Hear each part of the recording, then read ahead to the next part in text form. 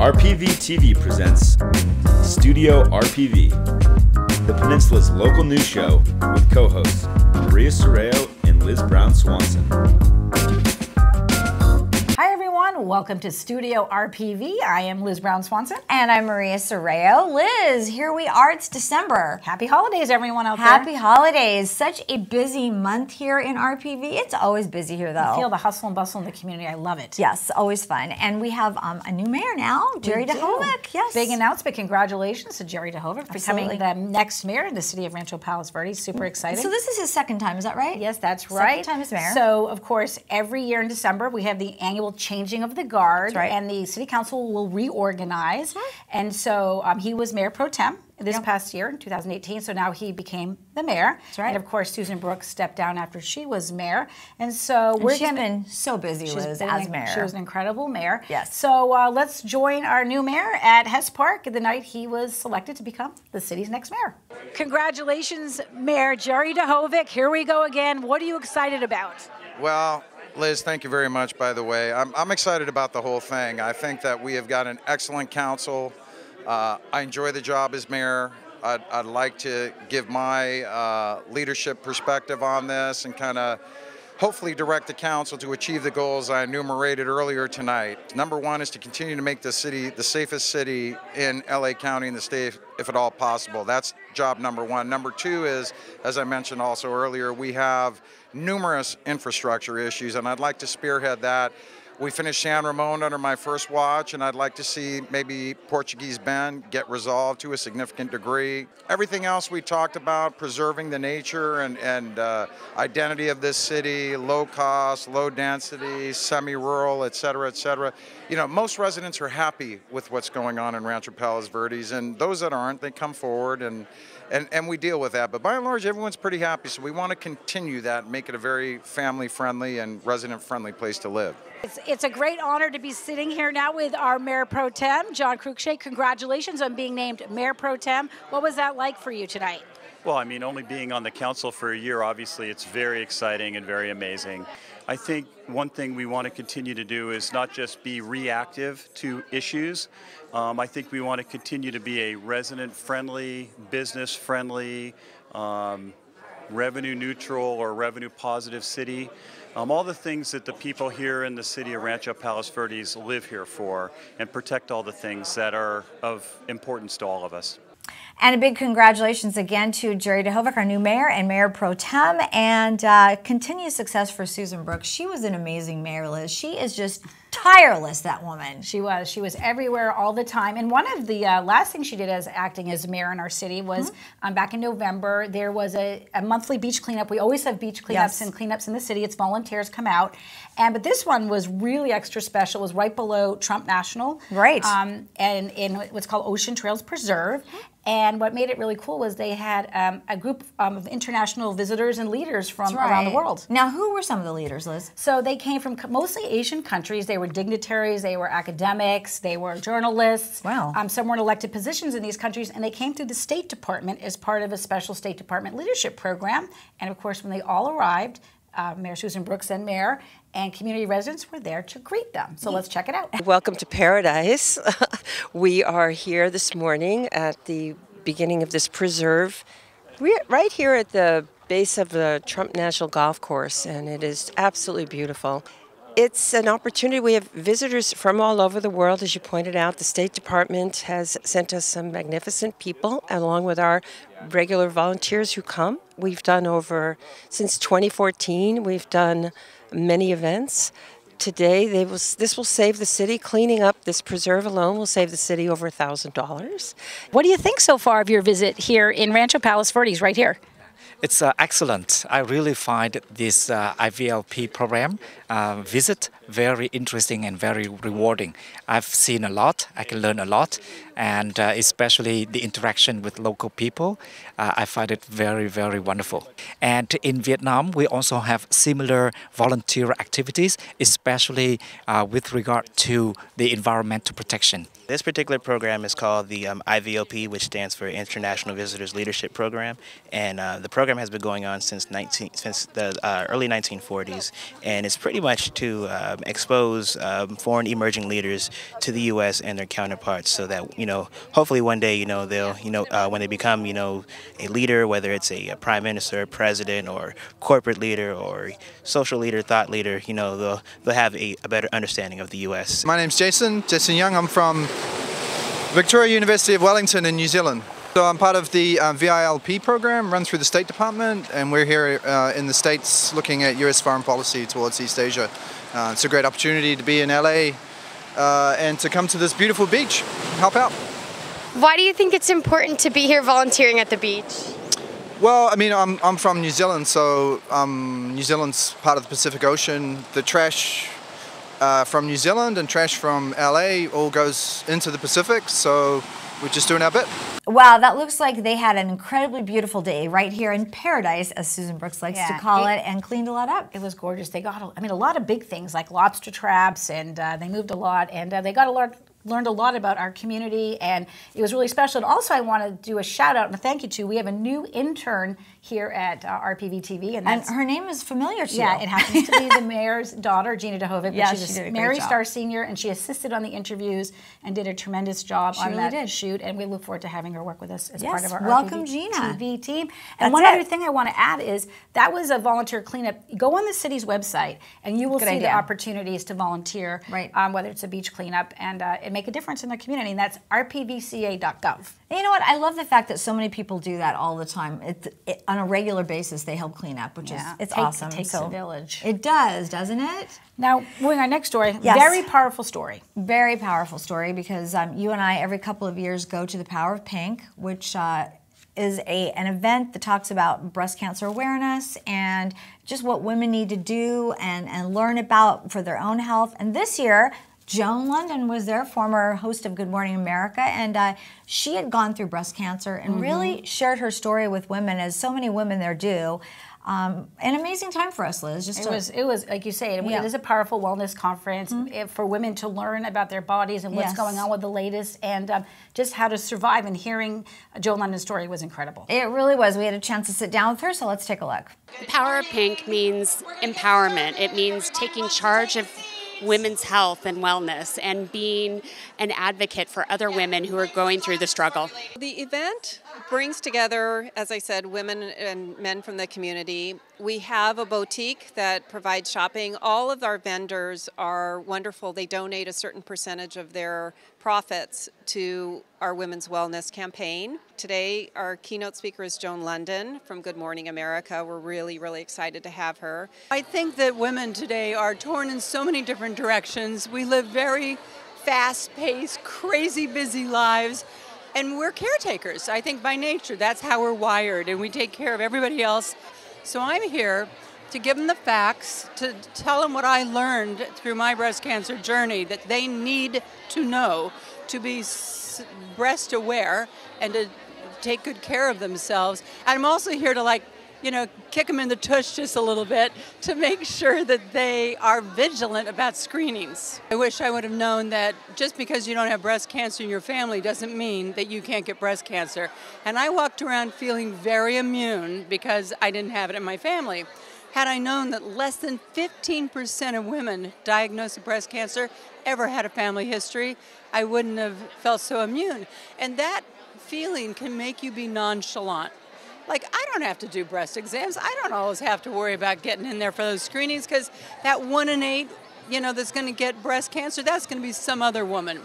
I also wish that I knew that when you go in for a mammogram, that if you have very dense breast tissue, like I do, and like almost 50% of American women do, it shows up white on a mammogram, and that mammogram may not be a sufficient screening tool. And as soon as I got my diagnosis, I realized I've shared every chapter of my life with America, whether I wanted to or not. Here is a chapter where maybe I could actually help. I've also worked with a couple of wonderful groups, breastcancer.org, rudense.org. That's something that every woman should know about, that website, rudense.org. You can go to it and look at your state and find out what the laws are and find out if in your state they are required to let you know. And you can also find out if the insurance company is required to pay for that ancillary test.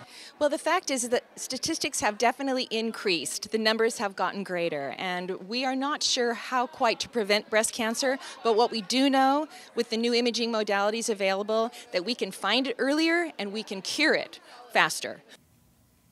You know, Liz, it was so fun to meet Joan Lunden. I mean, she's been a journalist forever and hosted Good Morning America, and she was just so easy to talk to and just so nice. And also very inspirational. Very inspirational, for sure. And just want to remind everyone that the proceeds from that event all benefited Little Company of Mary, Providence Little Company of Mary Medical Center. So that's all it. for a good cause. That's right. And there was also another large gathering of women at the Norris Pavilion, and that was the PV Books and Authors, which is the women's club, which is one of the oldest clubs here on the Hill, Liz. Yep, they've done a lot of good work, raising money to help students with scholarships. Right. And you got to cover that book fair. Tell us about it. I did. It was so much fun because, first of all, there's so many interesting ladies there that love to get together. They're all dressed up, which I love. I love that. It's a beautiful afternoon, and they had 5 authors that were involved in like crime writing. Some of them were lawyers or in the legal field somehow, and it was totally fascinating. So let's take a listen and hear what they had to say. This is such a fun event. It really brings everybody together. Talk about that. It is, and that's the whole point. It's to learn some interesting facts about how writers become writers and the kind of writing they do. We've had notables and famous people over the years. But it's a social activity, and we find our neighbors and newcomers. When we're advertising in different publications, we get people that didn't know we existed after all this time. So it's an opportunity to see old friends as well as create interest from new people. Well, today we have 5 authors, all doing mystery novels, and some are relatively new at it and some are well-seasoned mystery writers. 3 of our authors have been lawyers in the past, and so bring their collective experience from the judicial system and how that affects mysteries and crime novels. I have about a dozen books. But it's about a girl who meets someone on Facebook and gets pulled into sex trafficking. She thinks she's talking to another 13-year-old, and that's not, it's actually an adult. I am a lawyer, even though I retired from the practice of law 2 years ago. But when I finished law school, my stress reliever was reading, and I loved John Grisham, and I loved reading legal thrillers. And I never saw anybody in those books who looked like me. So my goal was to have characters who were women, characters who were people of color, and who were the ones running in the court saving the day. This is my first novel, yes. I wrote an explainer about the financial markets a few years ago called Man vs. Markets, but this is my first foray into fiction. Devil's Half Mile is Alexander Hamilton's Wall Street. New York, 1799, we've got a young Irish-American lawyer, Justy Flanagan, who returns to the city after 4 years at university in Dublin to find out who murdered his father and why. I have written 35 books over the last 33 years. My client was married to an author, and I said, oh, I bet I could do that. And my secretary said, well, I dare you. And that's how it all started. And it turned out that my client was married to Danielle Steele, and I didn't know who she was. So I think I was a little flip way back then, but it did inspire me to give it a whirl. And now 30-some years later, here I am. Now, Liz, I asked some of the authors how long it takes them to write a book. Most of them say a year to 2 years. Have you ever thought about writing a book? I did at one point think about writing a book. I was going to call it My Cousin Lisa, because I grew up with 25 cousins and all the stories of growing up in a Greek family in a small town, and we all worked in a grocery store. But so stay tuned for that. But you need to write a book about being in locker rooms. It's interesting. I'm not sure I could actually say everything in the book, but you never know. The Diary of a Female Reporter in the locker rooms in L.A. And you also had a chance to meet with some authors, another event. There's so many authors on this hill. It's kind of amazing. I did. At the Point Vicente Interpretive Center, they have an annual Books and Authors Fair, and what's great is that all these authors are right right here from the community. And you can get all of the books right at the Point Vicente Interpretive Center gift shop. They're basically marine-themed stories, a lot about local history, and not just picking up books in there, lots of cool gifts for the holidays, so you can do all your holiday shopping right there at the gift shop. Time to holiday shop. And you got a chance to check out some shopping at the Peninsula Center Library. I did. They have a great gift shop. Oh, they have an amazing gift shop, and I actually did spend money there, but you know, it goes for a good cause, so that kind of helps the shopping there. Yes. And it was so much fun, but it was during the art show. Okay. They have a community art gathering, right? Yes, they have a community art gathering, and really from, I think they said from like 14 years to 91 or whatever it was, anybody can enter it, and amazing, amazing art, an amazing show, right? So many people came out for this, so it was definitely a lot of fun, so let's take a look at that. PV is incredibly pleased to be able to host an annual community art show. And when we say community, we really mean it. Anybody on the community can enter this art show. It does have a very, very nominal fee, but people bring in their art. It gets selected by the staff and by the director and some of the board members. You can have 1, 2, possibly 3 pieces in. We hang it in the month of November, and then at some point before the holidays, we have an event like tonight, which is basically our awards presentation / reception. All the artists are invited, their families, their friends, a lot of staff come, the board comes, the Friends of the Library host a bar, so there's something for everybody. We have a lot of opportunity for artists here. You can actually rent the gallery at Malaga Cove if you want to host your own art show. You can rent the walls out in the foyer of the Peninsula Center Library for your own art show. Schools do that, art groups do that, but this one is hosted by the library. Multiple artists all participate. It is a juried and judged award, so there are monetary prizes for the first, second, and third place winners. And those will be awarded tonight at our reception. From the school art, from local artisans, from anywhere from 14 to 90, you can enter the show. It's fantastic. I am super excited to go check out that art show. The beautiful work, contemporary. I saw quilts. It's just phenomenal. Yeah, phenomenal. So much fun, that's for sure. That library it rocks. That's all I have to say. And it goes through December 31st, so there's plenty of time. Plenty of time. All right. There is more to come here on Studio RPV, including the city's first city manager. Len Wood will take us down memory lane right here in RPV. Stay with us. See on page 4 that the projections need to be earthquake next Thursday. Seriously? Thursday? Can't do that. This is really inconvenient. I have yoga that day. I have no time for this. So. I can't do Thursday, but I can do Friday.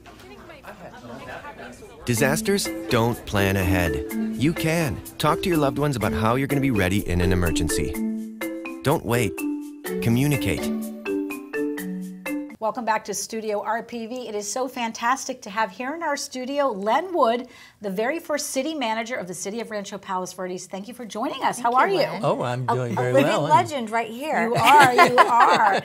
This is really exciting. Just recently you were named Citizen of the Month by the outgoing Mayor Susan Brooks. How was that for you? Oh, that was very nice. It was very nice to come and see everybody. And of course, they wanted to select you to honor you because of all you've done for our community. You were the city's first city manager. 45 years ago, we incorporated. We've been partying all year, celebrating 45 years. What was it like in RPV back then? When you go back 45 years, when we just incorporated, we had to establish legitimacy as a city. And we had a lot of fighting going on. The developers were very upset with the fact that the city incorporated, and they had wind that we were going to cut back density considerably. And they were right. They had density amounts of 70 units per acre along the coastline. And the city came in right away, and we put a moratorium on development. Give us time to develop a general plan. And so I was hired as the first city manager, and I had several jobs, but probably the most important was setting up a city organization, hiring the right people, because it takes a certain type of person to work in a new city. You have no structure. So people have to work without that structure and yet create it.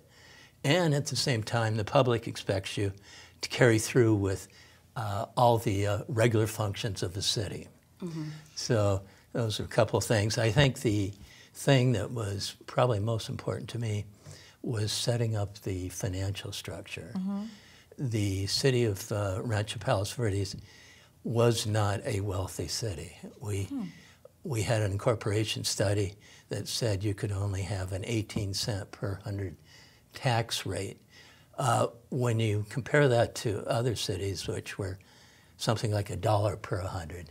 Oh, it's very low. Very low. So we had to do certain things. And the things like developing high reserves. We started that then. And the idea that we would have a pay-as-you-go capital improvements program.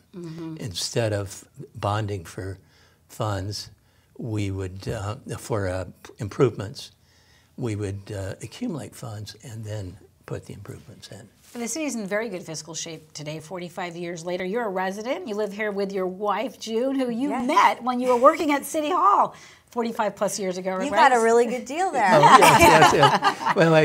When I told the council we had gotten married, and I went to him and I said, I have good news and I have bad news. The good news was I'm married.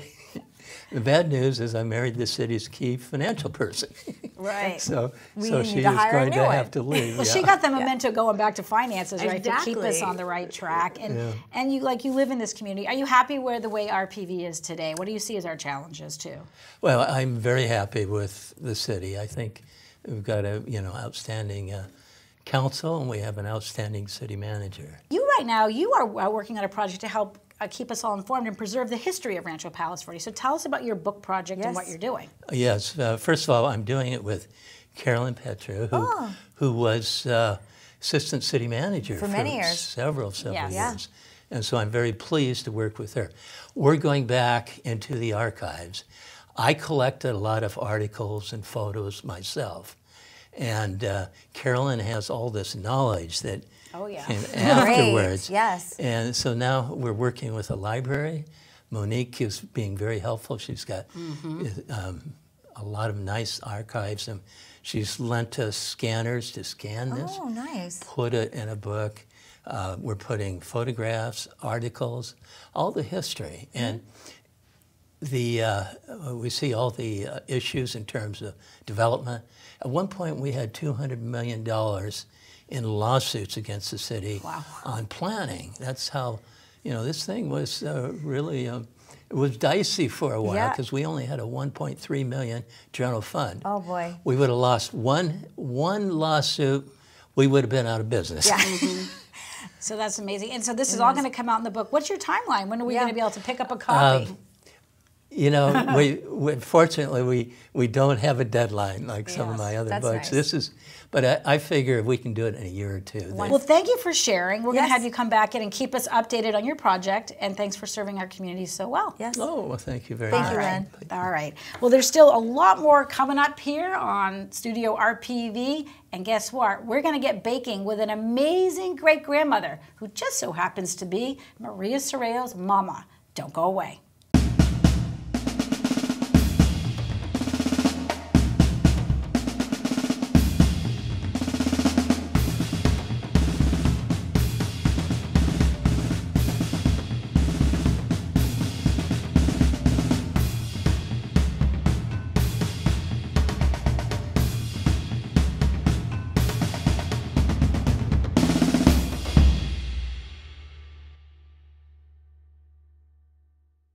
Welcome back to Studio RPV. This time of year, there's so many great traditions. Many great traditions. One fabulous tradition here in the peninsula is the annual Palos Verdes Marathon that just took place in November. That's right. It was unbelievable. And guess who was there?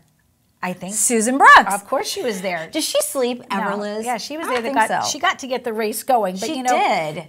for decades now, this annual marathon was put on by the Kiwanis Club, and it continues to be what's one of the oldest continuous running marathons in the country when it first started back in the 60s. And then in the year 2014, Maria, it evolved into a half marathon, 10K, and 5K, and it's called Lace Up Palos Verdes. This year, there were some 1,700 participants. I was just going to ask you how many people were there. Yeah, and they all took part in this athletic event. It kicks off now right above the Terranea Resort on PV Drive South. And like you said, our former mayor, Susan Brooks, was there. That's right. She had the honor of starting the races, and the fun thing was she got to warm up the runners. She was like doing a crazy aerobics out there, getting the runners going. And once they kicked off, they got to run along our beautiful RPV coastline. Not a bad place to have to it's do super a run. Picturesque marathon. It has a reputation for that, of just being beautiful, as well as one of the most challenging races in the nation because it's so hilly. And in fact, the event has sold out now for like the past 3 years. It's great. And the weather was absolutely perfect. Participants got to take in all the gorgeous views and relax by the ocean after crossing the finish line. I think relaxing by the ocean is a good part of that. What a way to cross the finish line. It's great. And we're almost finished here with the show, but Almost? we've saved our best story for last. And that's because Maria's mother is in our next story. Yes. Yes, she is. My mom is in the house for the next story. In fact, my mom bakes, of course, so many amazing things at the holidays. And we had to I had to find something simple that we could actually do. And we did that. So let's take a look. Well, hi, everyone. We are here today in my mom's kitchen in Vacaville, California, and we want to show you a very easy, fun, delicious recipe that we make every year at the holidays, and it is chocolate Philly candy, or maybe it's Italian fudge. I don't know, but we make it every year, and it's very good. Now, this is Charlotte, my great niece. Her mom, Gina, is going to come and help us in a little while, and my mom, Mary. Mom, how long have we been making this candy? Oh, it's been a long time. Everyone's liked it every year that we've made it. Now, Charlotte, how many ingredients do we need for this? We need 4 main ingredients. And then we need a couple extras at the end, yes? Yes. Let's list off the ingredients you're going to need first. The first one is 2 8-ounce packages of cream cheese. Okay. The next one is 4 cups of powdered sugar, 5 ounces of melted chocolate. The last one is a half a teaspoon of vanilla. Okay, and then we're going to use cherries and some nuts, some chocolate jimmies, and some coconut later. But these are the 4 main ingredients, and we're going to get cracking. So let's do it. Are you ready? We're ready. Okay, it's time to melt the chocolate. So the chocolate we are going to be using is Baker's dark chocolate, but I recommend using any other chocolate you want, but I like using this one. Okay, as you can see, all of the chocolate has melted, and now we're going to let it rest and cool for a few minutes. So we have to remember that we need to have 2 packages of cream cheese to put into the bowl. We like to recommend to use regular cream cheese more than low-fat cream cheese. And that's because this cream cheese tastes better. We're going to first beat the cream cheese and get it go together, and then we'll add the powdered sugar. So now we're going to add in a half a teaspoon of vanilla extract into our batter.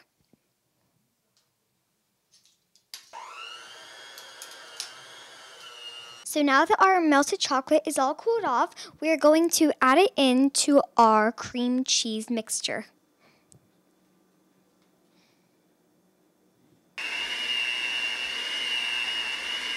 So now that our mixture is all complete, we're going to put it in the refrigerator for about an hour to chill.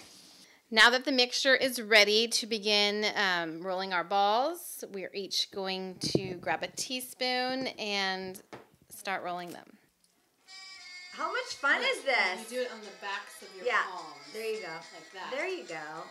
Get a little rhythm going. But you're gonna get the hang. Good, Mom. That's great. Now, as you can see, we are done, and we are all going to take a bite, and this is so delicious, so easy to make. You can even make some and put them in these cute little boxes like we did. Gina, you've got the other ones over there we can just put inside, and people would love to receive this. They're wonderful, and it's time to take a bite. So everybody, thank you so much, Gina, Mom, Charlotte. Merry Christmas out there. Merry Christmas. Take a bite. Take a bite, Mom. Delicious. Really good. Very good. Very good. You'll love it. That was priceless. Your So much family fun. is adorable. Your mother's amazing. And I think your niece, Charlotte, she wants our jobs in television. And you know what? She takes directions so well. It was a little scary, honestly. She's fantastic. We were talking about traditions and things like that. And here at RPVtv, when you bake something or make something, you absolutely must take a bite. Let's take a bite. look Let's take a bite. So amazing. Liz, coconut nuts or with a little chocolate sprinkle. So dig in. I'm going Liz coconut. is taking a bite. So what do you call these again? I know So they're- let's just say Italian fudge because we call it so many names, and honestly, it's just so Oh my good, God. so delicious. Wow. And very easy. Good. You said do refrigerate these. Yeah. And thank you for You're very being welcome. such a sweet friend and coworker. All Very right. good. Well, that's going to do it for this edition of Studio RPV. I am Liz Brown Swanson. I'm Maria Serrao. Happy holidays. Happy holidays, everyone.